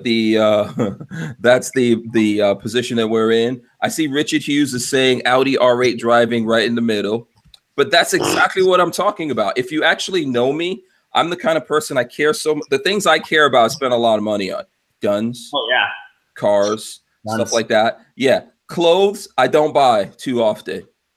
You know, I don't buy like shoes too often. There's a whole bunch of other things I don't do. And then I put my money into the things that I like because that gives me enjoyment, those particular things. I don't spend a lot of money on crack. You know, don't spend a lot of money on that. Don't spend a lot of money on cocaine, hookers, and all those other things out there that people could do. Low on the list. Yeah, and they can spend their money on. But the things that I really enjoy, I believe, hey, get out there and spend your money on it. And I think all people are like that, regardless of where they're at with income and stuff like that. So I'm not trying to come down on anyone, and I'm not trying to like live above anyone either. I think I've seen all different kinds of life. But if you're a human being and you like things, you'll spend money on those things. And I think as you get older, you start to find out that those things that you spend a little bit more money on, regardless of what it is, if it's clothing, you know, if it's knives, if it's guns and things like that, you're doing it because you realize, hey, this thing has a better quality when I spend money on it versus the cheap things. I think that goes for guns. I think that goes for knives as well. I mean, you know, we all have kind of, you know, passions. So, you know, sometimes it's knives, sometimes it's guns. I mean, obviously I'm a huge, you know, gun person. And, so, you know, that's where, that's what I enjoy. That's what gives me kind of a lot of enjoyment. I look forward to doing some of that stuff. So that's where a lot of my money goes. You know, some people that's knives, you know, like you said, some people that's cars. So you know, we all have our kind of different things that we kind of, and at the same time, like I'll say it again, I'm not, you know, I'm not trying to defend anything, but I think we were talking about this earlier. There's ways, if you think these things are good quality, there's different ways of getting into it. I could tell you, like the knives that I have here, they belong to Patrick. Patrick is a perfect example of what I'm talking about. Oh yeah. He believes in saving money. You know, but he will hunt down a deal. Hunt down a deal. You know, that's the guy that gets handguards from Russia for his AK. So right, yeah. But you know, that's the thing about it. As a matter of fact, like for example, with these knives, I know Patrick was talking to me about this today. He found someone that's willing to barter for a Microtech, and he's like, Hank, you know, do you have this guy's willing to barter? You know, if you've got some stuff that you don't need, some gun parts and things like that, you know, this guy's open to barter. You can get. That's what I'm trying to say to you. If you want to do this. I think, and I'm not speaking directly to Rob or anything like that. I'm talking to anyone out there. If there's something you want in life and you think it's not attainable, you can do it. That goes for guns. That goes for cars. That goes for. There's people who build stuff in cars and just from swapping and trading and you know. I mean, you could. There's people that do amazing things by just trading and swapping and finding stuff and. And not everybody's good at that either, but you know, that's one way to go about it. Yeah. But if you really think that something is cool and you want to get your hands on it, I think that, you know, there are ways that you can do that. What do you think about this, Corey? I don't know. No, I mean, yeah, like I said, the secondhand market, you know, I see it a lot on, you know, on the Facebook forums are huge. I'm sure there are other places that do it. That's kind of some of the stuff I monitor with my job, but and I'm super active on the Facebook forums. So obviously, you know, people can always find me and, you know, have questions. You can always reach out, but you know, I see it all the time. People will trade almost anything for a Microtech. They'll trade a Microtech for almost anything, you know, vice versa. So there, I mean, there's a ton of ways, you know, obviously on the MilGov side, if you're following any of those positions, that's one way to get into it a little bit cheaper. But you know, there's a lot of ways, you know, you can definitely get creative with getting some of these. What are good forums out there for people to go to? The ones that I know, obviously, on Facebook, they're actually, there's a couple that's Microtech buy, sell, trade. And there's a couple of sub Microtech groups under that kind of have similar names. That, you know, they've got, you know, tens of thousands of, you know, members in them, and it's just literally day in and day out, 7 days a week. They're you know, asking questions to that community. They're trying to trade. They're trying to trade knives, you know, buy and sell. It's an incredibly active place. So if you're looking for something, that would be, if you're looking for something, you know, and you're in that market where you're trying to buy used, then definitely that's a good place to look. So speaking of all that good stuff, the phone's going off here, and the reason the phone's going off is because somebody's offering me a Microtech for trade. Okay, so, very cool, Walter. Which can we do? I mean, I don't want you to give away your sources, but what Microtech are we talking about here? Well, I mean, we get the picture of it up here again. Okay. Yeah. I'm on speakerphone. I'm a negotiator. Yeah. Okay, here we go. Hold on, let me lock it in. And how do you tell if it's real? Yeah. What's the? I know there's a part of the webpage that talks about that, but yeah, I mean, there's a couple of different things you would look at them, and it kind of varies between models. But obviously, you know, there's kind of the images on, like, so that looks like a UTX 70. So like the, you know, the images, a long handle, and looks like a long handle and a short blade. Is that? Yeah. So it's right here. So the images on the chassis, you know, they're, you know, you can tell sometimes if they're fake, if they're not really clear, if they're not centered. You know, sometimes the screws, you know, it can get pretty deep, but sometimes the screws that we use don't match up with the year of the knife. Oh, okay. Okay. You know, obviously there's little telltales, you know, obviously on the Halo that I had out right here, thing shoots out like crazy. On the actual charging handle, there's actually specific spacing for, you know. So what's going on here with this thing? This thing unfolded from both sides. Yeah. So this is actually what would be, you know, obviously like the other knives, the other OTFs that we've shown are not technically considered switchblades. This is one that would be, because it has a single button. If I were to deploy this into something sort of in that same conversation we had earlier, this one is not stopping. Let's put it that way. Oh, I want that one. Yeah, these are obviously super popular. So these are single action. So there, you know, there's no obviously there's no play in them whatsoever. But to recharge them, you hold the button down, and you actually have to recharge the handle. Ooh. Yeah, interesting. Yeah, interesting. These are some pretty epic. Yeah, this is a serious knife right here. That has a ballistic feel to it. Yeah, thankfully, I mean, obviously, thankfully, the blade doesn't accidentally shoot out on you. Yeah. It stays in place. Yeah. So here's the thing. Like Rob says, he doesn't have any hard feelings or anything like that, which I understand. I'm trying to get people to understand what we're doing here. We talk a lot about the Second Amendment, but basically, this is a platform where I take my time. Lots of other people take their time. I don't pay anyone to come on here, and no one pays us to come on here. I definitely don't pay Walter. You know, although Walter does support it, like Walter actually puts money into this place to keep it running, so everyone knows that. But you know, Corey's taking 2 hours out of his day to give us some insight into these knives. I think it's very valuable, and then we get to leave this 2 hours up on the internet for folks who are interested in this to come along later and have reference things or get ideas of what's going on here, as well as I'm learning. You know, I'm learning about something, so that's why I'm trying to explain it to you guys and just say that, I'm aware of the fact that some people have like price point entry issues with this, and that's why we're trying to talk, on that subject. Like, how do you get into it if you've got those one issues? thing too, even if this is even if you can't afford something, that doesn't mean you can't want want it still. I mean, have a goal, have a something, you don't want to just be satisfied with that plastic Chinese knife. I want the Microtech. What do we got to do to get the Microtech? What do I got to do? So yeah. And I think it's like, it's like cars too. Who settles for, Hank, you got this R8 thing. There's other ones you could probably, like a Bugatti. We'll take a Bugatti for trade your. Yeah, I mean, come on. Yeah, there's always something bigger. There's always something bigger and better. I mean, come on. Here's what I think about a lot of things. Like,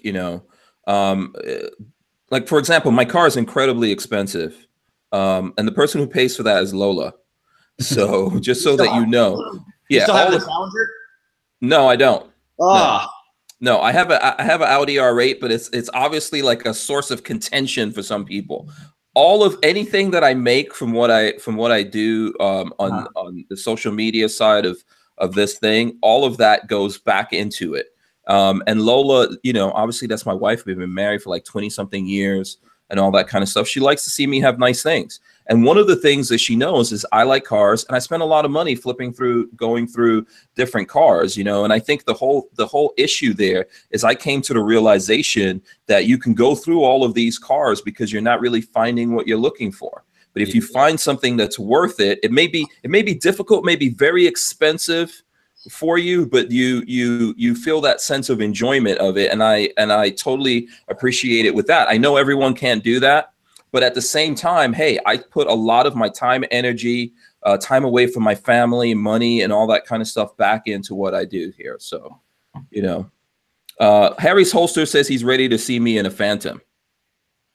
So, and then Rob D, New York Outcast, says, does Lola have a sister? What you don't realize, Rob, I think it's the same thing that I'm trying to say here. I met Lola when she was in college. And I was working. So when she went through college, I actually worked and paid all the bills and supported her. So that's how that thing kind of works. Evens out. Yeah, that's a pretty deep investment that we make in each other that goes back and forward. And that's the thing that I'm trying to say to people about all of this. So, okay. All right. Now let's go back to some knives. Should I get it? Well, okay, so what does that person want for that knife? I don't know yet. We haven't talked about. Oh, you guys are negotiating. Is that someone that's watching the show, or that's just coming up? That's actually a friend of my machinist, Chris. Oh, okay, cool. What did you want to say, Corey? I know I cut you off. No, I was going to say, you were talking about so obviously, at least when I've gone to knife shows and things like that, there has definitely been some confusion with. I'm not sure if Walter's heard it, but obviously Microtech and then Marfion Customs. So okay. Marfion Customs is actually, I guess that we would call it a subdivision of Microtech, and it's actually our custom shop. So even though we do have the production side of everything, we do on the other end have the the elite, the extremely crafted, the very high end kind of knives. Right. So I was able to bring a couple of those. Oh, sweet. Okay. Yeah. So this is actually a UTX 70. I like those bolts on there. Oh yeah, so blue titanium hardware, and this one has a mirror polished. Holy crap! Spartan blade. So you see, it's so we call that the Spartan blade. It kind of comes to a point like an arrowhead. You can almost see yourself. Wow! Yeah, I can see my reflection. Yeah, I can. Yeah. So these are obviously super popular. We just had a big run of these come through. So these are. Some of these are going to be hitting dealers. Another special one that I brought is actually a cipher. So smooth body cipher with copper, sort of copper ringed hardware. This one is one of my favorites. So this also has a mirror polished blade.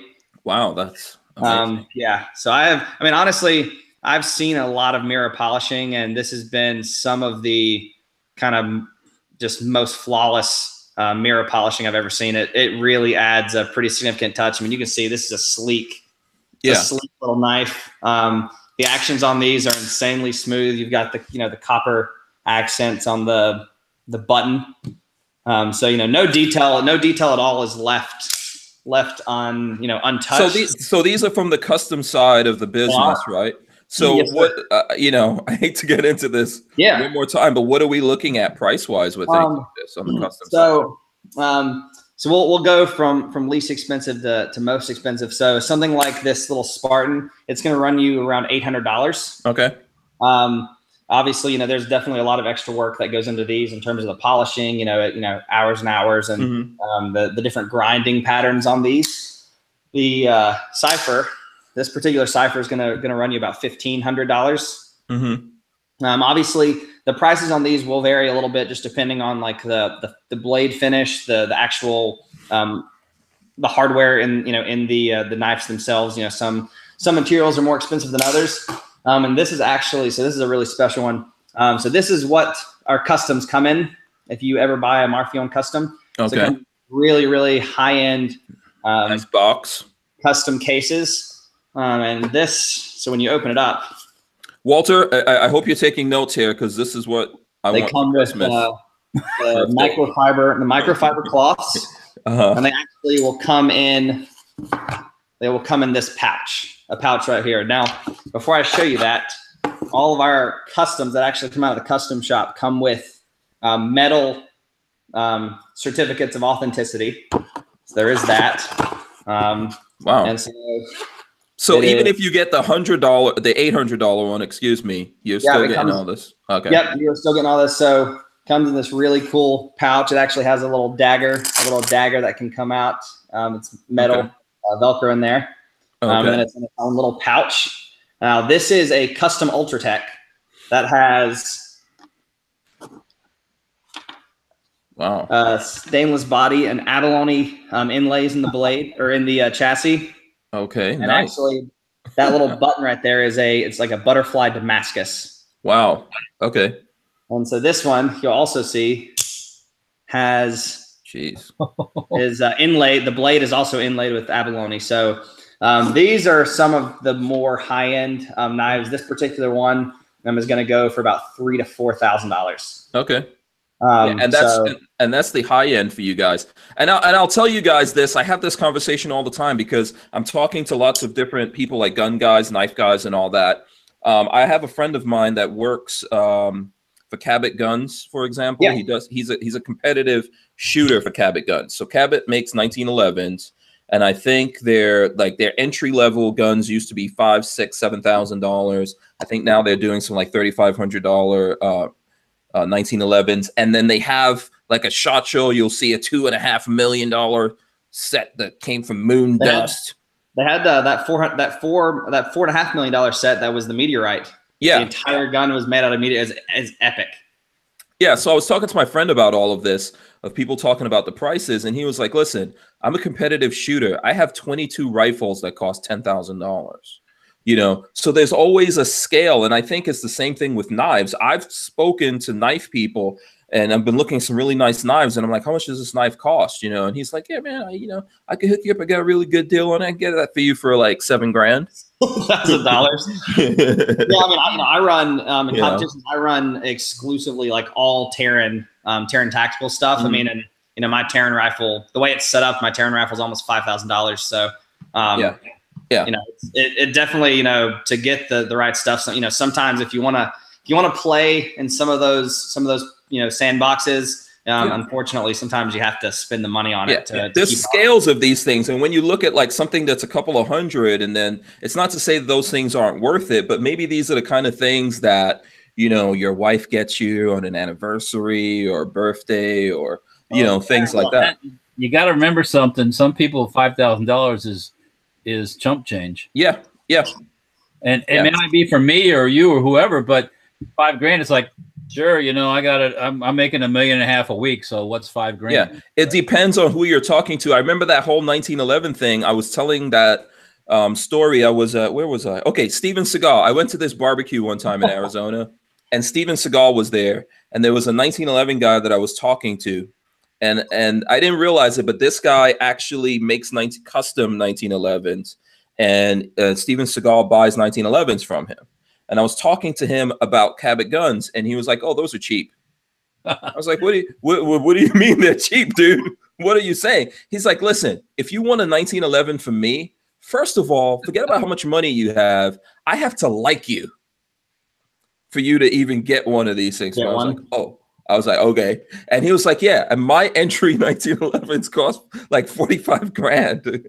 Yeah, you know, a lot of people think, and it doesn't take anything away from them because they're they're fantastic. But like, you know, Nighthawk and Wilson, a lot of people kind of consider those custom 1911s, and they're not.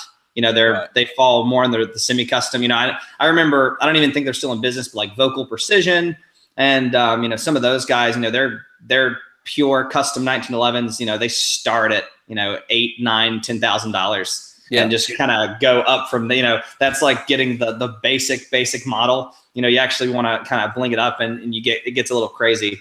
Well, when you go to SHOT Show, go over to the Perazzi shotgun booth. Yeah. Oh, those are the Italian. Yeah. Taking a look at Perazzi's bespoke shotgun. They had a lot of them are more than most people's houses. So yeah, you know, they had a ridiculous booth last year.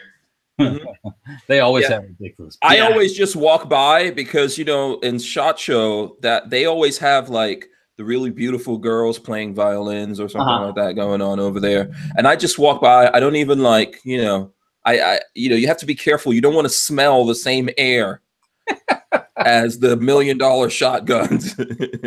You might get arrested or something like that. They'll charge you for it. Yeah. I think the most expensive guns I ever held is I went to Standard Manufacturing in Connecticut, and they make bespoke guns, like heirloom guns. And they had these 2 shotguns that I think belonged to the Queen or something like that. Lola, remember, like Queen Elizabeth or whatever. And these 2 shotguns were about $5 million. Yeah, I don't care. I don't. Yeah. Well, yeah, it don't make it just because the Queenie touched it. Don't make it worth $5 million. Sorry.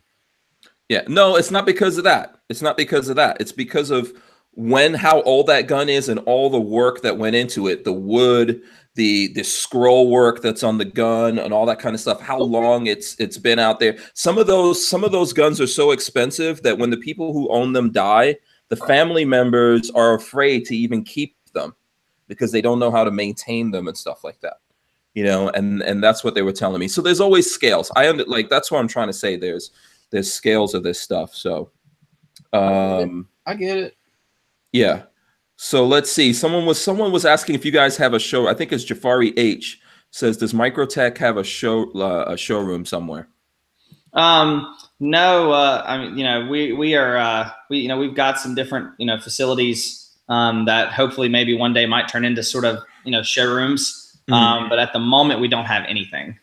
Anything set in place for people to come visit. But like I said, there's definitely talks of doing something like that. Okay. You know, people can come and visit and kind of, you know, get the sort of the history tour and just kind of see a lot of the kind of epic things that, you know, we've made over the years. You know, there's sort of like similar to that, you know, Abalone Ultratech. I've seen some of the knives we've made that they're so nice. I don't even want to hold them, you know. They're so, I mean, and I say that just, you know, the history of, you know, kind of where they've gone and where they're going. You know, it's pretty interesting, and you know, it definitely would be cool to kind of be able to see all that in one place. Yeah, absolutely. Yeah, I'm sure that'll come along. What's the biggest show that you guys do? Is it the Blade Show? Or? I would probably say Blade Shows that's our biggest, definitely our biggest show. Obviously, this year they did the Blade Show West in Oregon, Portland. That we did. I think it was the first year in a while that they've had it, and we were there, and so that was obviously fun. But Atlanta it's a different animal. Yeah, it is. Yeah, it's crazy. We need to do that one time. Yeah, it's awesome. It's sort of like a knife SHOT Show, kind of. Yeah. Well, Walter, me and you will go to the Blade Show. I'll give you a ride. I kind of heard a little bit. I follow somebody else on the internet, Alex Steele. He's an English guy that just moved over here that does blacksmithing and metalworking, and he's very young guy, but he's like got a huge following on the internet. Is that the guy that was in one of those shows? Like no, he's never been in Forged in Fire or anything. Oh, okay. But yeah, Alex Steele. But anyways, he went to that Blade show, and and he was talking. I guess there's a section where it's all modern manufacturing stuff, and then the other section is like blacksmithing, old school kind of knife making. And yeah, I'd like to see it. That'd be cool. Yeah, Corey can tell us about it. By the way, before you tell us about that, Corey, Mike Bryant says you can use his house as the museum if you want. We'll do it. We'll set it up. Yeah, you will never get anything back. You know, he'll have a writer in there. Once it crosses the threshold of my house, it's now mine. Yeah. So you've been to the Blade Show. How is it? Give us a little primer on the Blade Show. Also, are we talking about the Big Blade Show? Yeah. Yes. This is the one in Atlanta, right? Yeah, Big Blade Show is crazy. So this past year was my first year. I was not actually technically affiliated with Microtech when I went. Obviously went, specifically for Microtech. I went to visit and meet Tony for the first time and kind of meet the entire crew. And I can tell you, our booth was huge, and it still wasn't enough room. And I say that because it's just there's so many people that come to this show, and we had a Blade Show special. Basically, some of the shows we go to will make special kind of versions of some of our knives that are Blade Show specials, and they'll be $125, $150. So yeah, for those guys that are looking for those knives at a lower price points, that's the ticket. Okay, there you go. Okay, and we had a 3-hour wait for that particular knife, and I believe they were sold out within a couple hours. Wow. First day. So I mean, it's a madhouse. It's crazy. It literally, in my opinion, it's basically the knife SHOT Show. It's kind of, it's definitely not as big. I mean, SHOT Show, is just, it's epic. It's just crazy. It's on another level size wise, but Blade Show is definitely a fun place to go to, and you see some absolutely incredible things. You see some genuinely just absolutely gorgeous, craftsmanship. There's swords. If you're into all that kind of stuff, swords. There's kind of the entire spectrum of bladed weapons. Okay, very cool. Archangel wants to know, would Microtech be willing to franchise out for a storefront? I don't know. I don't know that one. Unfortunately, I don't get to make that decision. Yeah. Way above the pay grade. And Razor JB says Blade Show is far better than SHOT. Interesting. Yeah. It all depends on your interest, I guess. Yeah. Oh well, Razor JB is into guns. He's a gun guy. He's a gun guy. Well, I mean, I guess it depends on probably why he's saying that. I know he probably doesn't like Vegas. I was about to say, Vegas is a little rough. I don't think anybody feels good leaving Vegas. Everybody's exhausted. I know there's been some criticism of SHOT Show in the past with, the overcrowding and things like that. So I know that there's a lot of people that were turned off to, SHOT Show by that. Mm-hmm. Mm-hmm. So. Yeah. Walter, were you going to ask something there? Hey, did you like that knife that the Microtech that I showed you the picture of? Did you get it? Well, I mean, I'm asking Hank. Did you want to? Did I like it? Do you want to become a Microtech owner? Well, yeah. Is this a potential gift for the Hankster? Well, there's a deal we might have to. We can. Oh, a deal. We're talking a deal. Yeah, I do. Wait, that's the same one that Corey was showing, right? I forgot the color. Was it blue? It was similar. It was, the color on that one was, I think, green. I think it was like a green, kind of. Yeah. Okay. This little guy. Okay. Yeah, there might be a deal in the works where you can. Okay. What's the value of that knife, Corey? This particular one is actually in our signature series. So we have our production knives, and then we have kind of the between our production and customs, which you usually can tell by a signature. Yeah, that one looks like it's green. Okay. Mm-hmm. Yeah, signature on the back, as well as that sort of the dagger, the dagger logo. Right. Okay. And so this particular one's going to go for about $350, $321. Okay. Yeah. Let's see that blade again, Walter. What kind of blade? Is it the same length blade there? Yeah. And it looks like it's kind of like a Tonto with the serrations on top. Looks good. I like it. So this particular blade is called our Hellhound. Okay. Okay, Hellhound. Okay. Nice name to it. I dig it. I like it. All right. Well, we'll chat about it after. Yeah, if we can make some kind of trade deal, So okay. There's something possible. That's what it'll be, a possible trade. Yeah. Okay. All right. Something I have of yours over here. Yeah. Oh, of something that I have over there. Okay. Yeah. Yeah. All right, we can make it. See, Look at that! Look at that, Corey. We're wheeling and dealing. Yeah, see that trading thing? It's a going. that is a prime example. Wheeling and dealing. Okay, very cool. I don't know if there are any other questions and stuff like that. I did want to. I don't know if there's other things that people want to talk about. I know I wanted to show you guys something that I got in here. So everyone knows that Fort Scott sponsors the Hank Strange situation for ammo. Yes. Thankfully. Because, ammo is a huge, massive expense. Check that out. Fort Scott Munitions is coming out with the 450 Bushmaster. Okay. I just got some of these in. If you're looking for ammo, anything that they carry, you can get 10% off. It's like Hank 10. That's the code. Check it out. There's the 450. 450. That's what that looks like, the 450. This might give you a clue to something that we're going to be doing. I'm going to be building. I got one. So that's a magazine. I'm going to be building a 450 Bushmaster AR. Pistol? Hell's yes. Hell's yes. Oh, well, guess what? Guess what I'm going to be acquiring? What? A 458, I think, rated can. Oh, really? Okay, we're going to need that. Because you got to throw some suppression up on these bad boys. Yeah, so I only have like one magazine for it so far, and I know you can use I've got a lower actually from Franklin Armory that I'm used to build it up. I've got a barrel. I've got some other things, putting all that together. So that's a build. Corey, do you build up ARs and stuff like that? No, you said I haven't done a ton of it, but I'm actually about to build one right now. I'm about to build myself a little pistol, AR pistol, and 5.56 more than likely. I can't decide between 5.56 and 300. I'm still kind of debating it. Oh, okay. Are you going to suppress it? Oh, 100%. Oh, okay. And then what you're obviously going to use that for like short distance stuff, or what's your plan?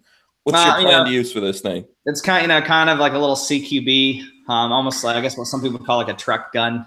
But that's the plan. But I want one too. I mean, just they're cool. Yeah, I don't know. What do you think about that, Walter? 5.56 or 300? And also, you guys can chime in right now. Let us know. What should Corey do? Should he do the 300 blackout or the 5.56 build? Well, here's 300 right here on this SBR arrangement. 300 is cool. I mean, yeah, and it's I can already tell, Hank, you do exactly what I do, and you buy like things like magazines for guns you don't have yet, and then it forces you. That's what I do. I've bought holsters for guns I didn't even own just to force myself to buy them. Yeah. So I've got I got a magazine for a 20 millimeter, another 20 millimeter rifle. So that means 20 millimeter stolen third. Yes, Walter. Are you building a pistol? A 20 millimeter? Yes. Maybe. Everyone. I can see everyone in the chat. They're not really saying this, but everyone's saying you should build a pistol. Yeah, in the with the question of 300 blackout or 5.56, I would say 300 blackout. It's nice suppressed, I think. Oh yeah, it's the 300 blackout suppressed sounds awesome. It's up there. I mean, obviously, I think honestly, my favorite suppressed caliber is 45. I'll break the internet with this, but I'm a 1911 guy. It's it's like one of my favorite guns. I know. Criminal. Dun, dun, dun.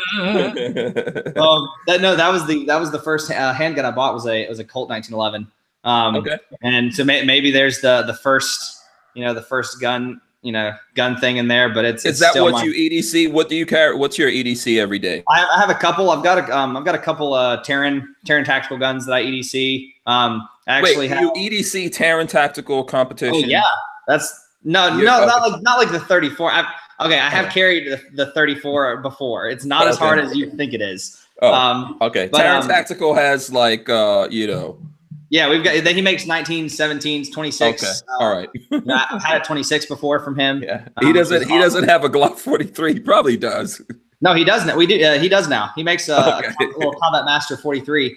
I had one of those. Kind of. They've gone different places, but I just got in. I don't know if you know Tier 1 Concealed. They're one of the big companies that they make these really good appendix holsters. Okay. This is gonna sound crazy. I actually just got an appendix holster for the 1911 just because I wanted it. Oh wow! For so, okay. Yeah, we'll do an update video when I sit down and like crush some stuff on accident, and then never carry appendix again after that. But yeah. So well, hey, at least you have a holster. Yeah. Be careful with it. I'm not a big fan of appendix, but that's me. Yeah, I mean it has it's one of those things. It's sort of like it's probably kind of like everything. There's pros and cons to it. I'm a pretty kind of thin guy, and they've always, at least my body shape, they've always felt pretty good to me. I've always kind of enjoyed it's kind of just the way they carry. I'm kind of gotten to the point where I used to not, but now I pretty much carry everywhere I can. I used to, especially when I first started, I was like, it might be inconvenient, but that's the one time something's going to happen. Okay. So other than the firearm and the knife, what else do you EDC? Do you have light usually? I usually I carry like, tiny little light, nothing crazy. I probably should carry something, better. But obviously I got the gun, and with the appendix holsters now, a lot of them, they come with a little mag caddy. So, typically you've got the extended mag in there, little light, and then, couple different knives. Sometimes I'll carry two if I'm feeling crazy, just because, you can't decide. They're almost like shoes and clothes for some people. I can't. If you're in the knife business, you better carry a bunch of knives, man. Yeah, sometimes I don't know what I want to carry, so I carry two or three. Yeah, you need to be like Nothing Fancy. You never know. At any moment, you can meet Nothing Fancy, and you have to do a pocket dump. You want to out pocket dump him when it comes to knives and or guns, and just keep taking out knives, and then he'll love you. Let me know beforehand if there's a chance, and I'll just stack them into my pockets. Yeah, what were you going to say? Something, Walter? No, I'm just thinking about that whole pocket dump thing. I'll wear like the watch, the guys that sell watches on the the streets in like New York or whatever. I'll just open up my trench coat and just fall down it. Oh, okay. Okay. Are you a watch guy? You into watches? Oh, I love watches. Okay. I'm a big Citizen and Seiko fan. Obviously, I've got an Apple Watch on. Okay, let's see. Oh, shame on you. Show that again. I know. It's just shame on you. Yeah. See, how dare you? You get a real watch. But I love Seiko and Citizen are my two go-tos. Okay, very cool. So quartz, automatic. What do you? I know. They've got like, is it the Echo something like solar powered watches? They okay. A lot of their Citizen a couple years ago, I guess Citizen bought Seiko, and so all Seiko and Citizen watches now, I believe, are solar powered. So some of their lines kind of use movement to charge them up, but at least all the ones that I currently have actually are solar powered. And the most recent one I got, it's actually one of their satellite watches. Which is kind of cool because when you change time zones, it just switches for you. Oh, cool. So it's atomic, kind of like atomic timekeeping. Okay. Yeah. Eco Drive. Yeah, I have a Casio like that. I have a Casio Oceanus like that. And right now I'm actually rocking nice freaking watches, NFW. It's quartz. It's nice, big, bulky. The quartz, I've never been a fan of quartz, but quartz is actually pretty tough.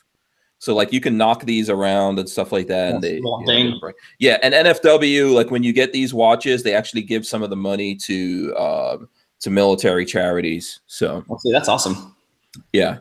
So I like watches and things like that. I think that's a good part of the EDC. What are you going to say here, Walter? No, I was thinking Jafari H says, I love the Eco Drive. I haven't had to change the battery once, and it's over 10 years old. Yeah. Oh, wow. 10 years. Okay. That's pretty good. That's pretty good. The Eco Drive is cool because when you open the drawer it's sitting in it automatically like adjusts everything. It like comes to life. Yeah. Yeah. So I had a Casio. So I got one of the Casio solar powered ones a long time ago. And I think there was something up with the battery because I still have it, but I actually sent it to Casio. And it would be cheaper for me to buy a new one get it repaired than to pay them to fix it. But Casio owns Oceanus, and I think I've had that Oceanus for, I don't know, not 10 years, maybe 7 years and stuff. I've never because the solar power, but it still has a battery in it. Yeah, and it's pretty nice. Like the Oceanus one is it's titanium. Oh. So it's titanium, it's solar powered, and it's atomic timekeeping. So no matter where I go, by the time I wake up in the morning, time fixed. Because it doesn't send out the time all day. I think there's like major times you can force it to pick up the time and all that. So I'm a fan of those kind of things. Yeah. Yeah. What about you, Walter? What are you rocking a watch right now, Corey? No, I don't have one. I didn't. A lot of times at work I don't do it because it's not very watch friendly. Oh, okay. But or when you're home, you take it off. Yeah, I got the Rolly and a couple of tags, and then the Omega. I have Apollo 11 Omega, the commemorative one. I got that Shine Down one, which was kind of a cool watch made here in the U.S. for the most Shinola, yeah. A couple of Casio G-Shocks. One's an old school one and one's a newer one. That's what I see you wearing the most, the Casio G-Shocks, which are pretty good. Maybe when I come up there, yeah. I mean, like at SHOT Show, I'll probably be rolling the Rolex or something. Just okay, flossing. Yeah, I was about to say. Right before he said that, I was going to say if we get together at SHOT Show, we can compare watches. And then he said Rolex, and I said, yeah, I have one. Never mind. Mine are nice. They're not Rolex. Yeah. What was that, Walter? Your Obama money? Obama Rolex. Okay. Very nice. Congratulations on that. Okay. Let me see. There was one last question from David Cardinal here. He says, last question, Corey. Have you ever taken one of your OTFs apart? And then I'm trying to see what most people were saying there with like 300 blackout or 556. So I don't know if we got a lot of answers on that one. So yeah, have you ever taken the OTFs apart? Can you walk us through some of that? So obviously, I mean, technically, I've not personally taken any of mine apart.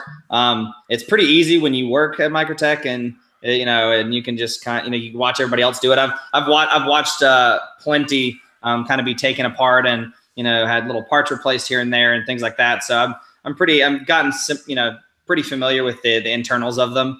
They're obviously pretty hard to take apart. Our little, I guess, triangular-esque screws. They are proprietary to us, so it's not the easiest thing to take apart.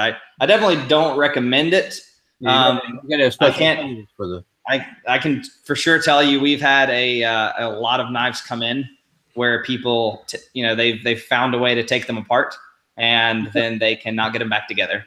Oh, okay. So you don't. So if someone has one of your watches, you're saying don't take it apart and try to service it yourself. It's better to send it in to you guys. Oh, 100%. Okay. I definitely. I mean, there's always factors, because you never know what's wrong.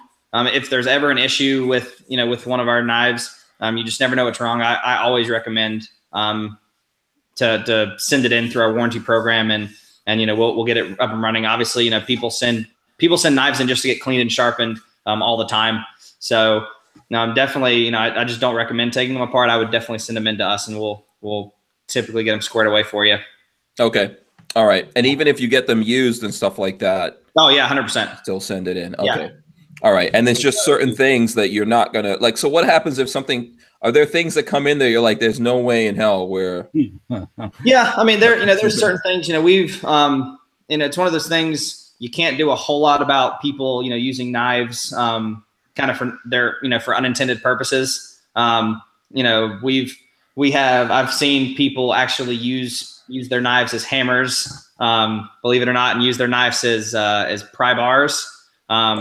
And so typically when you do something like that, you break a blade in half trying to pry something open. We can typically repair it. Sometimes with some of those things, there's some small costs associated with some of that. But any basic maintenance or any basic issues you have, we definitely will take care of. Okay, very cool. Yeah. As long as you're using it like a knife, in probably most situations, you're safe. Okay. Yeah. Walter, did you want to interject? No, yeah, I can see where there's a lot of broken blades show up. With people trying to yeah. Things and I mean, because I have to fight that retentation, sometimes like, oh no, don't do that. Don't use. So do you ever get those and people go, no, I didn't use it as a pry bar. 100%. I just woke up one morning and I was looking at the knife and it was perfectly fine and then it just cracked itself. Yeah, I've you know, we've had knives, you know, that, you know, they just come back in parts, and you know, there's no story to it. You know, you have no idea how it happened, and you just got to kind of put your head down and go to work and get them up and running again. Mike Bryant says, "What's the warranty?" I know you said it earlier. Can you restate it? Yeah, it's so we have a limited lifetime warranty. So for sure, you know, you're not going to have any trouble out of any knives that we currently produce. Which, you know, we make a ton of knives. You know, we'll always, you know, do our best. Even some of our older knives, you know, a lot of there's a big market for our vintage knives, and you know, that were made back in the kind of the Vero Beach days, and we always do our best to, you know, try and fix those and repair those if we can. Yeah. Do those knives have any kind of special markings? Does it say Vero Beach, Florida? How do you know that it's vintage? You can by the years, basically. Obviously, you know, we moved up in North Carolina was, I believe, 2014.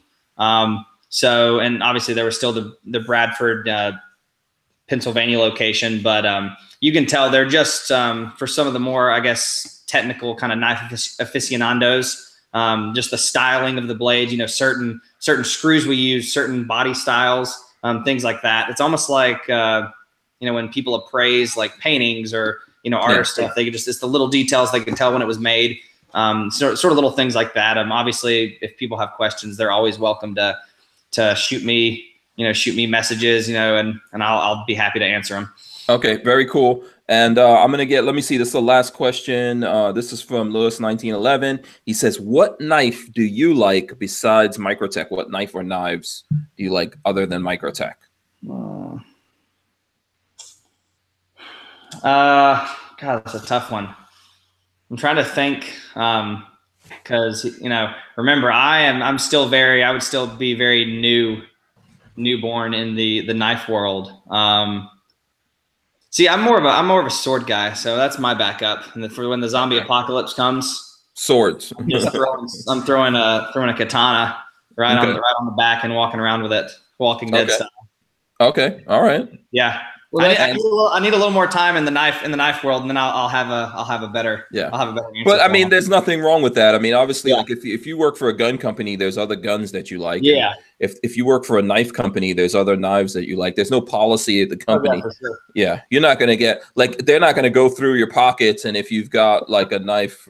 You know, okay, so now that you mention it, or something like that, CRKT like mine. Yeah. No, we have done some collaborations in the past with a guy who owns Borka Blades, and he actually has some fantastic knives. Obviously, we've done our collaborations. Our Stitch is a collaboration with his design and ours. But some of the knives that he does independently are awesome. If I were probably carrying anything else, I'd probably find a way to snag one of those. Yeah. So Borka Blades. Borka? Yeah, Borka Blades. Borka. Okay. Okay. And then Mike Bryant wants to know, this is the final question, I guess. What's your most affordable auto? Let's say he's just dying for an auto knife. What's the most affordable entry level one that you guys have? Our most affordable is going to be, I don't know if he considers this one an auto. He probably is talking more about our OTFs. That's auto. Come on. This is auto. So this one's gonna come in right over $200. Okay.